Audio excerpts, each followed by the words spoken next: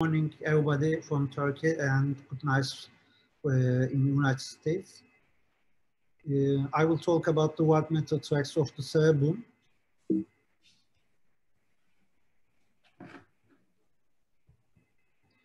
We know all cortical eloquent areas and vessels, but now we know underlying it, there's a complex white matter network under them. It was simple before, but we know it is more complex than before. For example, these areas is related with the language, and not only the non-dominant hemisphere, but also non-dominant hemisphere. There are some regions related with the language. And to determine these areas, we have some techniques. For example, functional MRI, tractography, and intraoperative direct stimulation.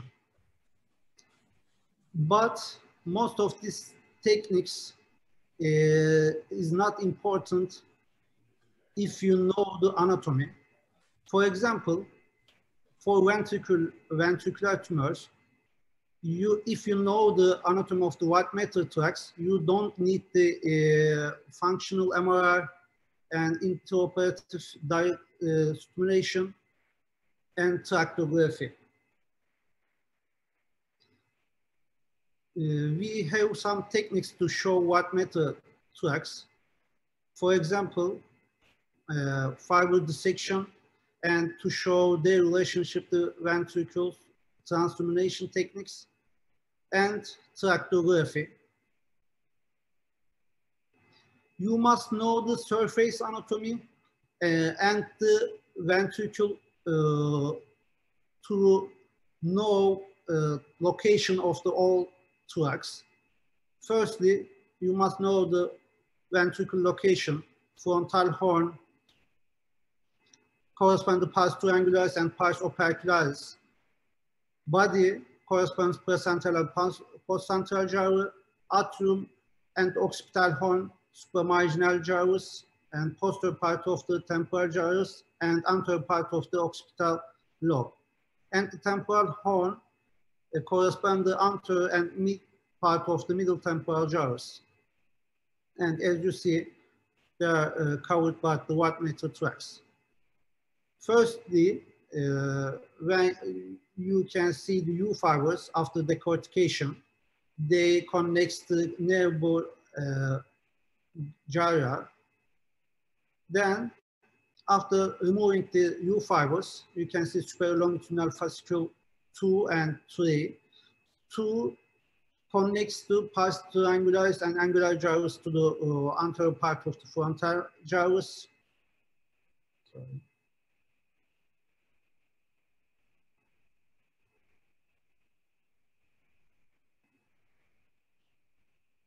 As you see, superior longitudinal fasciculus 2, and you can see the 3.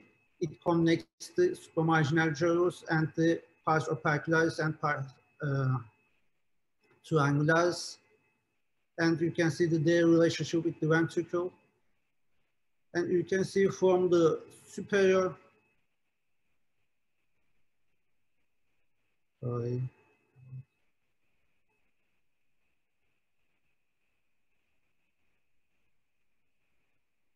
You can see from the superior, and the next fibers, it is the most known fibers from the everybody arcade fasciculus. It connects the frontal lobe to the temporal lobe, and it is related with the language. And you can see its relationship with the ventricles, and its related cortical areas. You can see frontal lobe, pars triangularis, pars opercularis to the anterior part of the temporal gyri. We can see from the superior, the arcuate fasciculus, and its relationship to ventricles. And you can see it is lying lateral to the ventricle. The next fibers connecting with the superior temporal gyrus to the angular gyrus, middle longitudinal fasciculus. You can see its relationship to ventricles, atrium, and the temporal horn. And you can see its cortical relationships with the superior temporal gyrus and the angular gyrus. And when we see from the superior, you can see middle longitudinal fasciculus and its relationship to ventricles and its cortical relationships. And inferior frontal occipital fasciculus connect frontal lobe to the occipital lobe. To the insula, you can see inferior frontal occipital fasciculus, uncinate fasciculus, and then under the temporal lobe, inferior longitudinal fasciculus. You can see their relationship with the ventricles.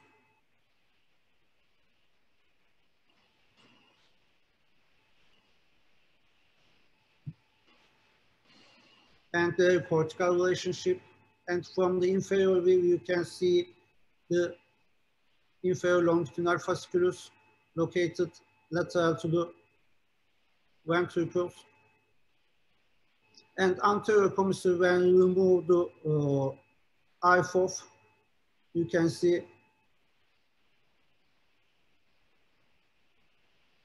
anterior commissure, and you can see tractography of the anterior commissure and their relationship, the cortical structure. When we look from the superior, you can see anterior commissure and their temporal and occipital extensions. And its cortical relationships. And after removing the posterior part of the anterior commissure, you can see the optic radiation emerging from the lateral geniculate body and Merais loop, then to the occipital lobe. And its relationship to the ventricles and with tractography, and you can see that its cortical relationship.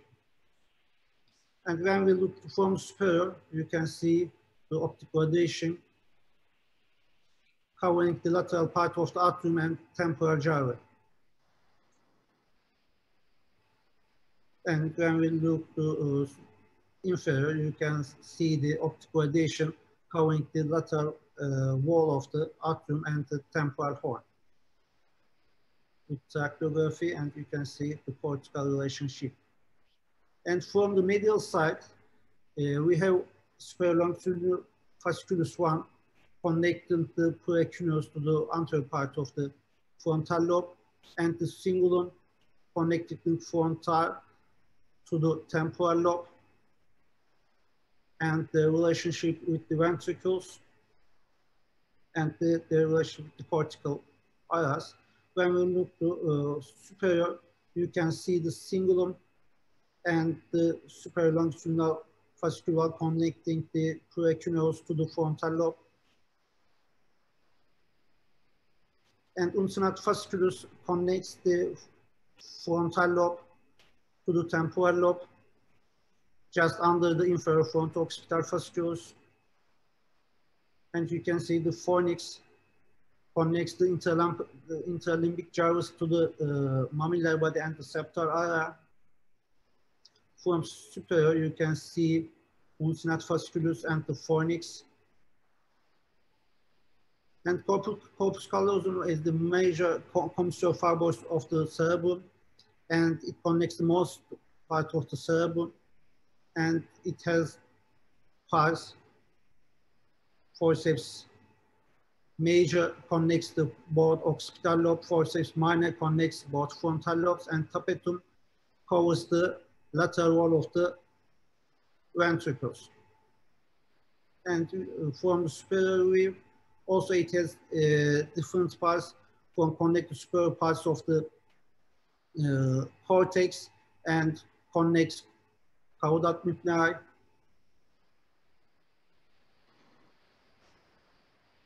And you can see the tapetal fibers, forceps minor and forceps major, and its relationship with the ventricles. It covers upper wall and middle wall of the ventricles and also lateral wall of the ventricles.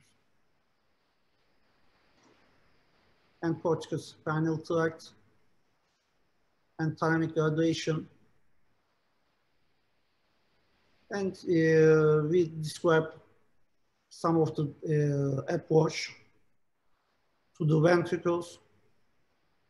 And if you know the anatomy, you don't need most of the time the tractography and intraoperative direct stimulation and functional MRI, because you can know and these all tracks. You can see all this data from these manuscripts. And I want to thank Professor Tu and Rashagil to get a chance, to give a chance to work with them. And I'm working in the Neurosurgery laboratory with my fellows. And also I'm still studying for my cases. And I am doing goodbye parties to my fellows as a tradition of the Professor Rhoton. And I want to thank Pamir Tanrıver and to my previous former fellows. And I'm lucky because I had a chance to meet legends, and I'm part of the big family. Thank you, Professor Rhoton, and thank you for listening.